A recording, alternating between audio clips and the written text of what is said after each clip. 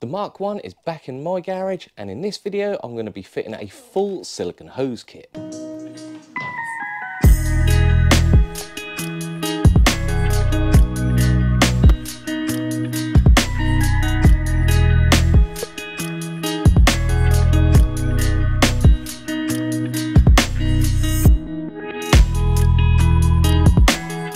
The owner of the car has chosen a Stoney Racing full silicone hose kit. Now, why would you change from the original rubber hoses to a silicone hose kit? Well, if you haven't already, you're pretty lucky, but it will happen at some point. A few of the original hoses do actually like to expand and explode, spewing coolant everywhere. So this silicone hose kit is actually thicker and more reinforced than the standard rubber hose kit. They should withstand the test of time, and obviously, they look cooler and you can pick them in whatever colour you want. The owner of this car has chose green. So without further ado, let's jack this car up, take the under tray off and start draining the coolant out.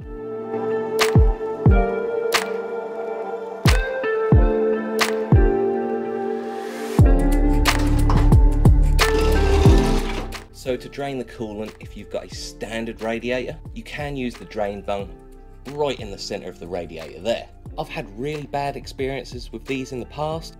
They are a plastic bung in a plastic radiator. They do like to crack and never go back in. So I do favour taking off the lower radiator hose. Again, be very careful doing this. The hose does like to seize onto the plastic radiator. So what I'd suggest doing is moving the radiator hose clip out of the way along the pipe, and then using a blunt object like a pick, work around the edge of the hose and work it all free, and then carefully slide it off. Try not to use a great big pair of grips because you may damage the plastic part of the radiator.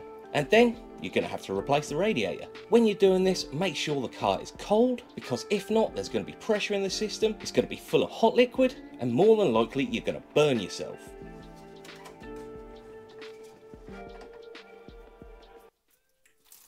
Most commonly, this little pipe down the back here, connecting the block to the heater matrix, is the one that bursts first. Now, if you can see, this pipe has actually been joined because it previously has burst, and that's the whole reason we're fitting the silicone hose kit today. So while the coolant is draining out, I'm going to remove the intake system, open up the silicone hoses, and work out which hose goes where.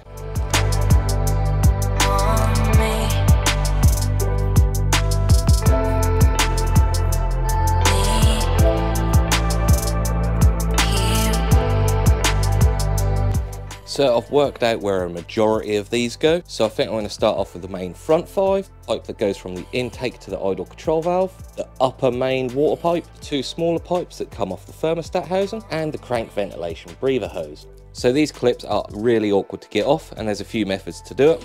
The first is with a pair of pliers, but that can slip out. Second method is a special pair of pliers that lock in. Or you can get a special tool that winds in,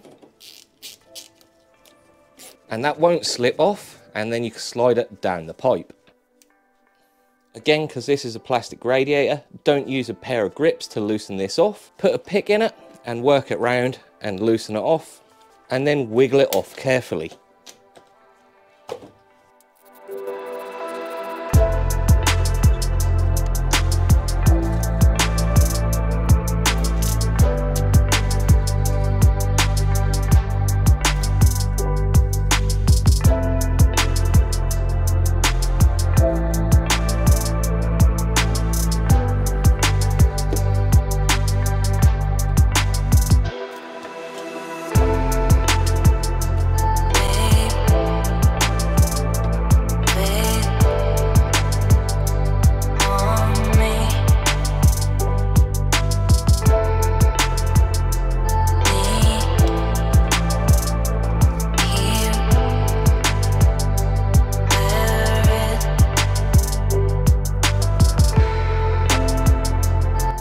So these pipes can be really tight to get on, and the last thing you want to do is force the plastic and break it. So if you put a little bit of Vaseline on the inside, this should help it slide on nice and easy.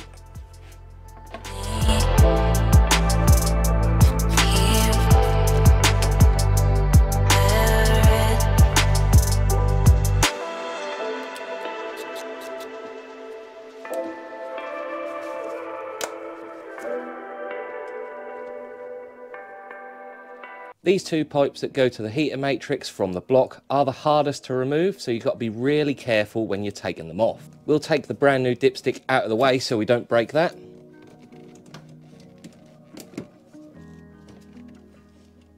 The pipes that go to the heater matrix are made out of copper, so the last thing you want to do is use a pair of pliers and squash the pipe. So I'd suggest using a right angled pick, working it in behind the pipe and loosening the pipe off of the heater matrix.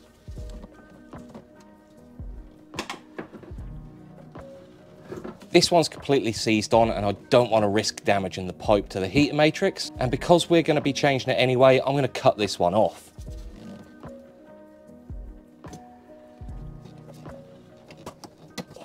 The other ends of these two pipes are really hard to get to, so I'm going to do those off of camera. So that was an absolute nightmare. I removed the washer bottle and the cold air intake for the warm air intake, and both pipes were seized to the block. I ended up putting Jubilee clips on these as I didn't want the old clips to crush the pipes. Now I'm going to change the two lines on the expansion tank. Remember, be careful when you're removing these as the rubber pipes are going into plastic fittings.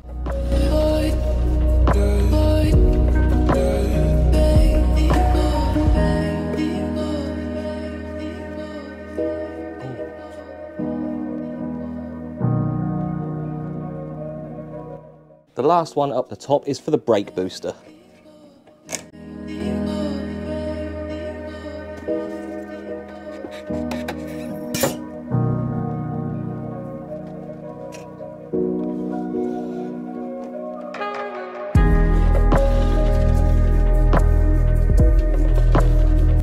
The lower radiator pipe splits into two parts, and the back half is easiest to get from inside the engine bay. So what I'm going to do now is take the air box out so I can get to that rear pipe. So we'll start off by unplugging the MAF sensor and then removing the cold air intake.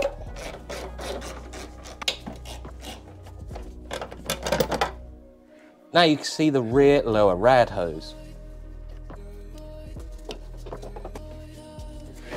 Well, this isn't meant to happen. This metal part here between the rear and the front lower radiator hose is actually meant to be attached to the car. But with this off the car, I'm going to take the pipes off and clean this all up and reinstall it with the new pipes.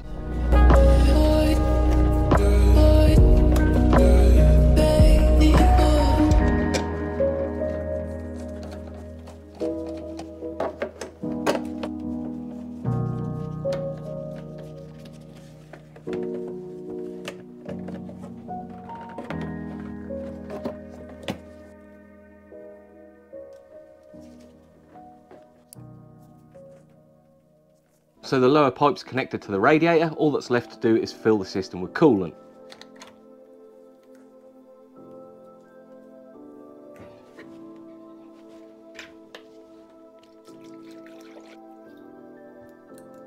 With the funnel filled, we're going to start the car, let it run up to temperature and make sure all the air is out the system. We're going to keep an eye out for any leaks and make sure the fans come on.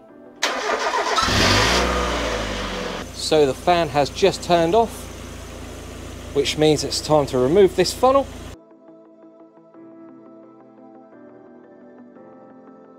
So that's the silicone hose kit all fitted. If you learned anything or this video helped you, leave a comment down below and a like, and subscribe if you're new.